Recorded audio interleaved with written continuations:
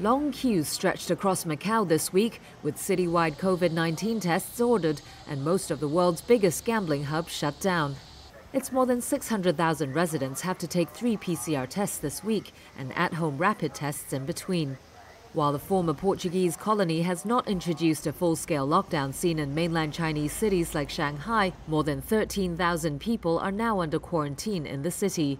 Only Macau's casinos have been allowed to stay open, though hardly any gamblers can be seen inside and very few staff are working. As of Tuesday, Macau had only logged more than 900 infections since mid-June. While the numbers are still far below other places, Macau only has one public hospital whose services were already stretched on a daily basis.